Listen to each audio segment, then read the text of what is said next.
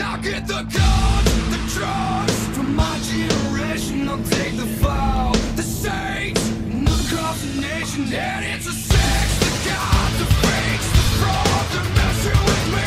Come on, come on, come on, let's get it out. Move to the music, play that fucking music. Live through my music, yeah.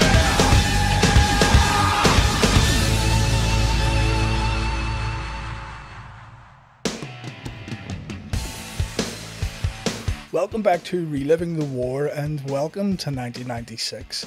Last week we looked at the very last television ratings battle of 95 from the 18th of December. The following week, on December 25th, WCW aired an unopposed episode of Nitro, and 2 days later, Starrcade 1995 took place from Nashville, Tennessee.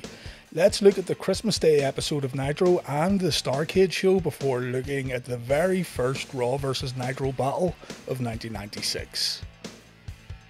This episode of WCW Nitro was taped the week prior, so we're still in Augusta, Georgia. The show had a heavy focus on the Starrcade triple threat match between Lex Luger, Sting and Ric Flair, which was good to see. Remember that the WWF seriously struggled when promoting In Your House 5. Lex Luger defeated Scotty Riggs with the torture rack at around the 6-minute mark. This means the total package defeated both American males over the course of 2 television weeks. The man called Sting defeated Big Bubba Rogers in an average 5-minute bout.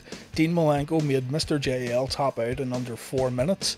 And finally, Randy Savage defeated the Nature Boy Ric Flair by disqualification in a decent 15-minute match. Lex Luger hit the ring to attack Savage, which led to the Stinger coming out to attack Ric Flair. Randy Savage and Sting had words with each other as the show went off the air, and yeah, all in all, it was a pretty good no-nonsense episode of Nitro. We also got promos from Lex Luger, Sting and Ric Flair throughout the broadcast. Of note here is that Jimmy Hart formed an alliance with the Nature Boy that would see the Mouth of the South offering his managerial services to Flair at Starrcade. Next up, we have the Starrcade 1995 results. This pay-per-view was themed around the World Cup of Wrestling. WCW superstars competed against New Japan superstars throughout the show. The company who got the most wins would be given the World Cup. Jushin Thunder Liger defeated Chris Benoit in an excellent opening match. Nobody really talks about this one when discussing great pay-per-view openers, but give it a chance when you have the time. Koji Kanemoto defeated Das Wunderkind Alex Wright in the following match, meaning New Japan started things off with a 2-point lead. The total package Lex Luger beat Masahiro Chono via submission, while Johnny B. Bad defeated Masa Saito via disqualification to tie up the scores. It was an over-the-top rope disqualification, that stupid rule that WCW would enforce when they sometimes remembered about it. Shinjiro Otani then beat Eddie Guerrero in an excellent match, while Randy Savage won his match against a young Tenzan to make things 3 apiece. In the final match of the World Cup of Wrestling, Sting defeated Kensuke Sasaki and WCW reigned supreme over New Japan Pro Wrestling. The Nature Boy Ric Flair won the triangle match via countout. This wasn't a typical 3-way bout, by the way. The guys could tag in and out, which makes 0 sense, but let's just roll with it. Sting and Luger were on the outside of the ring, and the Stinger was about to climb back inside, but Lex grabbed Sting's arm. Sting was unable to get back inside the squared circle, and so Ric Flair was now the #1 contender. The WCW title match happened immediately afterwards, and thanks to the 4 Horsemen, Ric Flair was able to become the WCW champion once again. After the show went off the air, the fans in attendance were treated to a dark match, One Man Gang versus Kensuke Sasaki for the US title. A botched finish saw One Man Gang win the United States Championship when referee Randy Eller counted Sasaki's shoulders to the mat, even though Sasaki kicked out at 2.5, resulting in the match getting restarted and Sasaki immediately winning the belt back. WCW, however, would pretend the restart didn't happen when replaying the match on TV, and therefore this botch led to the One Man Gang actually becoming the new WCW United States champion. All in all, even though it's an odd show, Starrcade did deliver in the ring. The vast majority of wrestling fans in 1995 didn't know who some of these New Japan guys were, but still, Starrcade wasn't bad at all, and WCW done a good job in building up the triple threat and world title matches. WCW wouldn't have a pay-per-view coming up in January, but they did have a Clash of the Champions special on January 23rd. We'll look at that when the time comes. This is going to be a strange episode of Reliving the War thanks to the format WWF Raw went with on January 1st, 1996. Raw only presented 2 matches on this evening and a replay of a pay-per-view match. We have the Raw Bowl and, wait for it, Diesel versus King Mabel. The Raw Bowl took up nearly half of the Raw presentation, so it will have to go up against multiple WCW segments. Anyway, Raw is taped from New York, Delaware, and Nitro is live from Atlanta, Georgia. Let's start with Raw and look at the whole Raw Bowl elimination match first. The WWF broadcast opens up with a video hyping the Raw Bowl. Vince McMahon talks about the cheerleaders and marching band in attendance while lacing his speech with football puns. This would carry over into the match commentary. Vince talks about the superstars competing in the match while also announcing that the Nacho Man, the Huckster, Scheme Gene and Billionaire Ted are also going to be on Raw. Yes, this is the start of the infamous skits that saw the WWF take shots at World Championship Wrestling. These skits would get darker and much more personal, up to the point where the USA Network ordered McMahon to stop airing the segments. Remember that Alundra Blaze just dumped the WWF Women's title on Nitro a few weeks ago, so maybe this was a knee-jerk reaction to WCW's antics, but still, we'll get to all of that as it unfolds on TV. Anyway, the Raw Bowl match features 4 tag teams. The Smoking Guns, Yokozuna and Owen Hart, Razor Ramon and Savio Vega, and finally Sid and the Kid. This is an elimination match. Any wrestler can get tagged in at any time. Physical contact has to be made with an opponent before tagging out. So, for example, if Sid and the Kid both get tagged in, they have to wrestle each other before tagging out. And finally, a team can call 1 timeout at any point in the match. During the entrances, Razor Ramon was presented with some gold roses sent by Goldust. The bad guy took it out on Goldust's little servant as the bizarre one looked on. The Raw Bowl starts off with Owen Hart and Bart Gunn. The rule about potentially wrestling your own tag team partner is used nearly straight away when Owen tags in Billy Gunn, but Billy and Bart do a quick hip toss spot that leads to a fake out. The Smoking Guns then tag in Owen Hart and Yokozuna. The King of Hearts is hesitant to go at it with Yoko. The 2 men get in the ring and Yokozuna hits Owen with a giant shoulder block. Owen tags in Savio Vega, Yokozuna tags in the Kid, and so far the action has been quite fast paced. Razor Ramon and Owen Hart get a chance to do some work in the ring, but there isn't enough time for things to settle. It's quick tag after quick tag followed by explosive offense to start things off here on Raw. Bart Gunn hits an impressive vertical suplex on Sycho Sid before tagging Owen back into the match. We go to commercial break as Yokozuna is doing a number on Savio Vega, and when we return, Yokozuna has forgotten how to wear a t-shirt, it seems. I'm finding it very hard to say much about the match so far. It's following the formula of tag, wrestle for 20 seconds, tag, wrestle for another 20 seconds, rinse and repeat. Things finally heat up a little when Razor tags in to face the 1-2-3 Kid. The bad guy hits a fallaway slam, which leads to the Kid calling a timeout. The bad guy hits the Razor's edge anyway, which you'd think would lead to a disqualification, but no. Ted DiBiase distracts the referee. Sid hits Razor from behind with a clothesline. The 1-2-3 Kid makes the cover and Razor Ramon and Savio Vega get eliminated from the match. We come back from the second commercial break and the match finally gets a chance to slow down a little. Owen Hart and Bart Gunn have a nice offensive exchange. I like this spot here where Yokozuna accidentally hits the Banzai drop on his own tag team partner, leading to Owen getting pinned even when Yokozuna tried to call for a timeout. So we're down to Sid and the Kid and the Smoking Guns. The heels do well here in breaking the rules and distracting the referee. Sid in particular looked pretty good during certain spots as Billy and Bart took a beating in the ring. The match comes to an end when Razor Ramon interferes, pushing the 1-2-3 Kid off the top rope and onto Sycho Sid. Billy rushes over to get the pinfall win. And yeah, the Raw Bowl is over. I've really mixed feelings about this match. I feel it would have been better to see it live in the arena thanks to how fast paced it was, but on TV it came across as a little messy. It also took up over half of the Raw broadcast, meaning this whole Raw Bowl matchup is going head to head with 2 Nitro bouts along with a promo.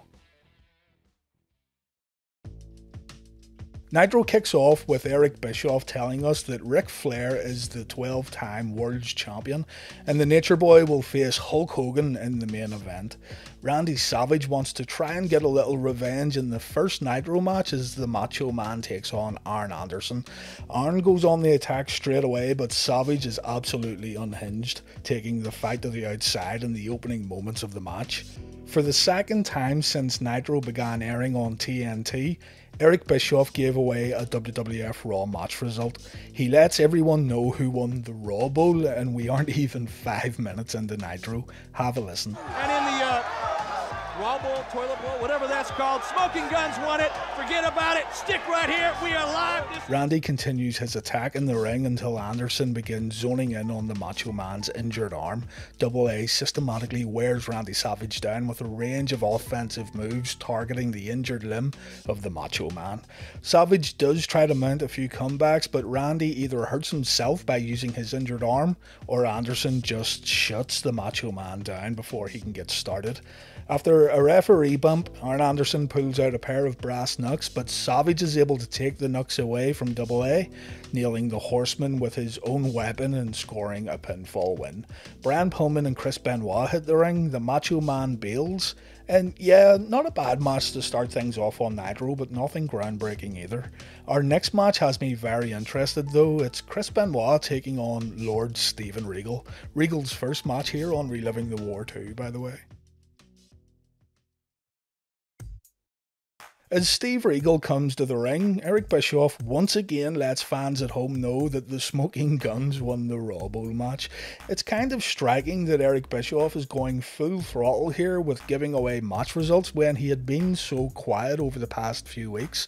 My guess is that Bischoff knew about the upcoming Billionaire Ted skits that were about to air on Raw, but still, interesting times on both shows.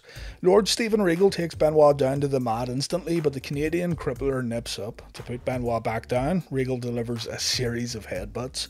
Benoit is able to lay in a few punches, but the crafty Steve Regal manages to out-wrestle his opponent, wrenching on Benoit's neck and following up with another impressive takedown that results in Regal gaining the upper hand. Compare what we have seen here to the Bret Hart vs Bob Backlund main event a few weeks ago on Raw. All four men can be considered technical grapplers, but Benoit's intensity, along with Regal's insanely high level of catch-as-catch-can wrestling, makes for a much more enjoyable and intriguing match, and we're only a few minutes into the bout. Regal hits Benoit with a few open palm strikes, but Benoit hits a nice German suplex to even things up. Regal answers with a butterfly suplex, but his lordship can't get the pinfall victory. Benoit goes to the top rope and misses the diving headbutt, leading to Regal nailing a series of headbutts and slaps to Benoit that looked pretty impressive. The match ends a little abruptly, however. Benoit goes for a top rope plancha, but Regal moves out of the way. Regal rolls Benoit back into the ring and scores the pinfall win. It's another case of a match just beginning to get really good, but it's unfortunately stopped short due to TV restrictions. Thankfully, we would see a ton more Benoit vs Regal matches in the years that followed, and they were always hard-hitting.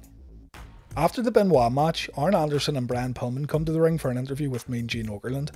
Pillman says that the Horseman's win-loss record here tonight on Nitro is awful, some dissension in the ranks perhaps, as Benoit explains that the only way anyone can beat the Canadian crippler is by sheer luck. Pillman tells Benoit that he isn't living up to the Horseman name. The loose cannon then goes after Double A, and Arn Anderson reminds Pillman that the Horseman's job is to protect Ric Flair and the world title.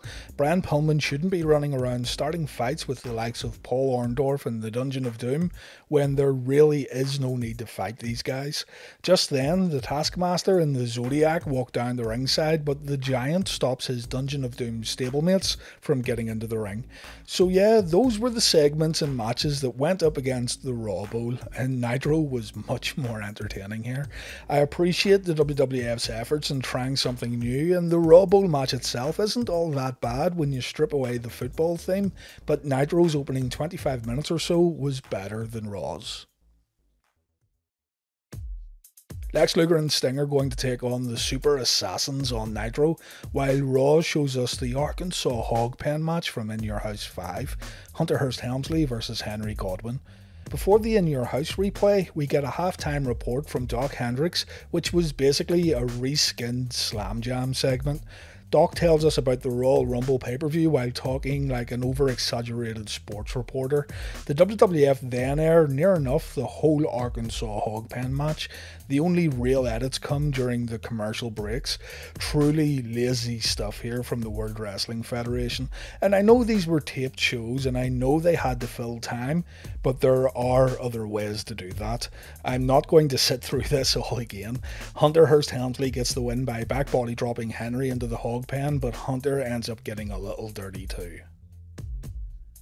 Nitro presents Sting and Lex Luger versus the Super Assassins. Who are the Super Assassins, I hear you ask? Well, it's the Barbarian and Warlord, better known as the Powers of Pain.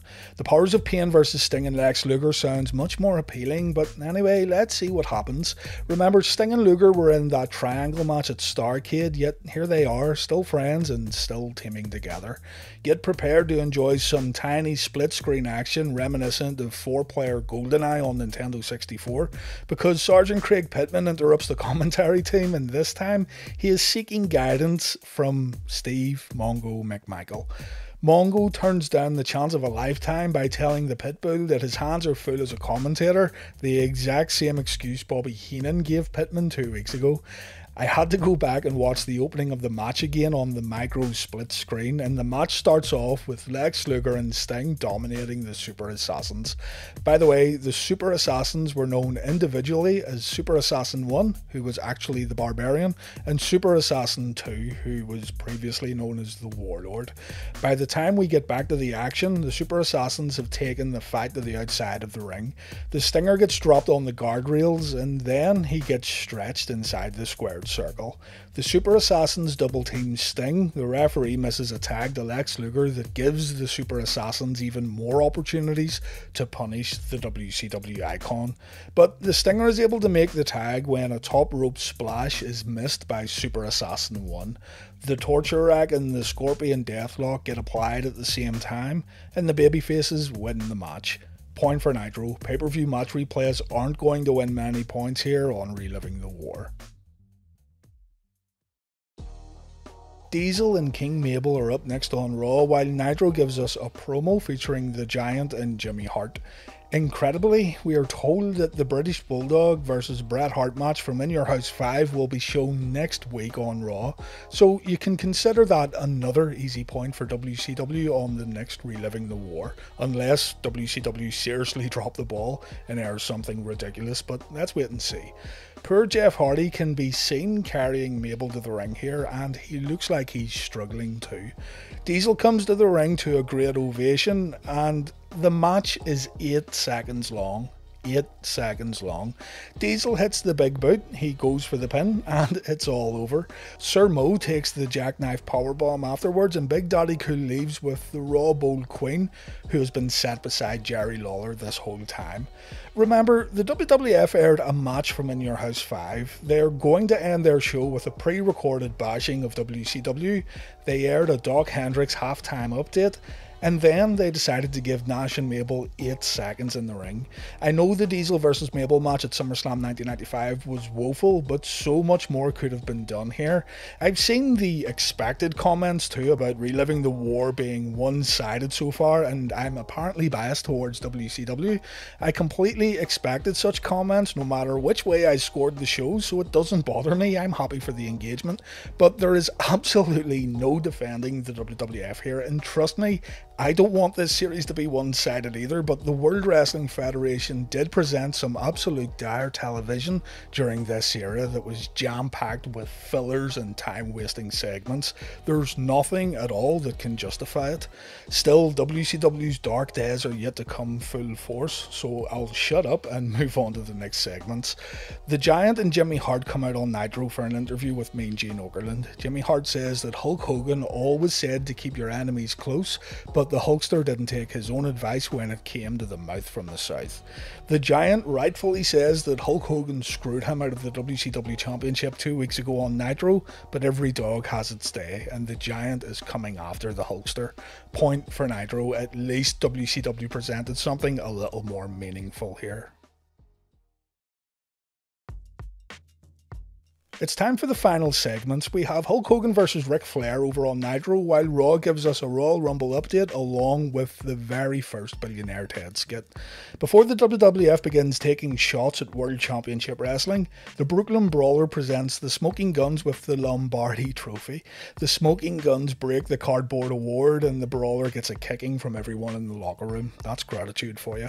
We then get to see some Royal Rumble competitors. McMahon says that Diesel was the first man to sign up for the Rumble match, and interestingly, Bam Bam Bigelow was announced for the 1996 Royal Rumble match. Bigelow wouldn't compete in the Royal Rumble, and the Beast from the East decided to pack his bags and go to ECW instead. Tatanka would also be making his return at the Royal Rumble event, but it's the next announcement that is truly noteworthy. Vader was going to make his WWF debut at the 1996 Royal Rumble. People make a big deal out of the guys WCW managed to snatch away from the World Wrestling Federation during this time period, but Vader coming to the WWF was a big deal here, and many fans were curious as to how Vader would fit into the World Wrestling Federation. So good stuff here from the WWF, props where it's due. Next up is the Billionaire Ted skit. We see guys dressed up as Ted Turner, Hulk Hogan, Mean Gene Okerlund and Randy Savage sitting in a boardroom meeting. Billionaire Ted says that WCW needs more action from its top stars. The Razor's Edge and the Jackknife Powerbomb are shown on a projector, and the Huckster and the Nacho Man say that they can't perform such moves. When the Huckster is asked if he can perform an aerial move from the top rope, the Hogan impersonator says his feet don't leave the floor nowadays, and it ain't gonna happen anytime soon. Billionaire Ted then asks his aging wrestlers exactly what can they do. The Nacho Man and the Huckster look at each other and they begin doing their signature poses. A voiceover says that you can't teach old dogs new tricks, and the WWF are on top of the hill, not over it. It will be interesting to see how WCW replied to this next week on Nitro, if they replied at all. But yeah, interesting segments here from the WWF and a little retribution too. It's been a bit of a slog trying to get through this episode, to be fair. Also, if you want to learn more about the Billionaire Ted skits, check the link that you should see on the screen right now. Over on Nitro, the Hulkster has a chance to prove that he isn't over the hill as Hulk Hogan challenges Ric Flair for the WCW World Heavyweight title.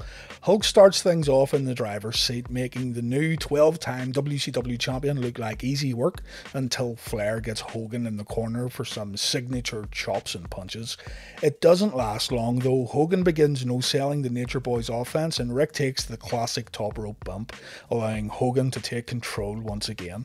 The two men end up on the outside of the ring and the no-selling continues. Hogan gets launched into the guardrail and he acts like it didn't hurt a single bit. The world's heavyweight champion is being forced to beg for mercy as the immortal Hulk Hogan isn't giving much up here in the early portion of the match. A poke to the eye helps Ric Flair turn things around. The Nature Boy then begins targeting Hulk Hogan's knee and the figure 4 is applied. When Hogan reverses the pressure, Jimmy Hart makes an appearance to distract the Hulkster. Flair is able to deliver a nice vertical suplex that makes Hogan quiver in the ring. I mean, he looks like he's having a hard time here, but no, Hogan powers out of a pin attempt and he begins hulking up. We see the big boot and the leg drop, and as the Hulkster goes for the pin, Jimmy Hart jumps on the apron to cause a distraction. Now, follow along here. Arn Anderson jumps into the ring with brass knucks, but Hogan is able to take care of Double A. Hulk Hogan takes the weapon away from Anderson and the Hulkster shows the knucks to the referee. The referee then calls for the bell and Hulk Hogan wins via disqualification. Hogan looks pleased with the victory, even though he couldn't win the title via DQ, and even though Anderson didn't even get a chance to hit Hogan with the brass knucks anyway. A confusing and weird ending to this match here. The Four Horsemen and the Giant try to attack Hogan, but Randy Savage makes the save. The Zodiac keeps the Giant from re-entering the ring. And yeah, keep this in mind, it's kind of important later. The Nacho Man and the Huckster cut a promo to end Nitro with Scheme Gene. The babyfaces challenge the Enforcer and the Nature Boy to a match next week on Nitro. Hogan puts over his opponents by saying he will take on all 4 members of the Four Horsemen and make them look like Shetland ponies. It's a point for Raw here. Flair versus Hogan didn't live up to the hype and it was incredibly predictable. The Savage and Hogan promo afterwards is now beginning to feel like deja vu here on Reliving the War.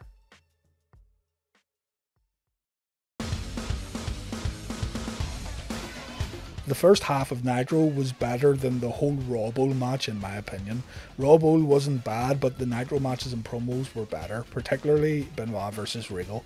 Sting and Lex Luger versus the Super Assassins was better than rewatching the Arkansas Hog Pen match, while the Giants promo on Nitro carried things forward for WCW, while Diesel and Mabel completely wasted our time. Finally, the Vader Royal Rumble announcement and the Billionaire Ted skit proved to be more entertaining than Flair versus Hogan. If you want a perfect example of a by-the-numbers Hulk Hogan match during this era of WCW, look no further than the January 1st, 1996 episode of Monday Nitro. A lot of ups and downs this week on Reliving the War, but Nitro wins it, meaning our overall scores are 4 points to Raw, 9 points to Nitro, and we've had 3 ties. Raw narrowly beat Nitro in the television ratings, scoring a 2.6, while Nitro managed a 2.5. Thanks for watching Reliving the War, and I hope you join me next week when the Horsemen take on Hogan and Savage on Nitro, while a certain tough SOB makes his very first appearance ever on Monday Night Raw. Again, thank you for watching.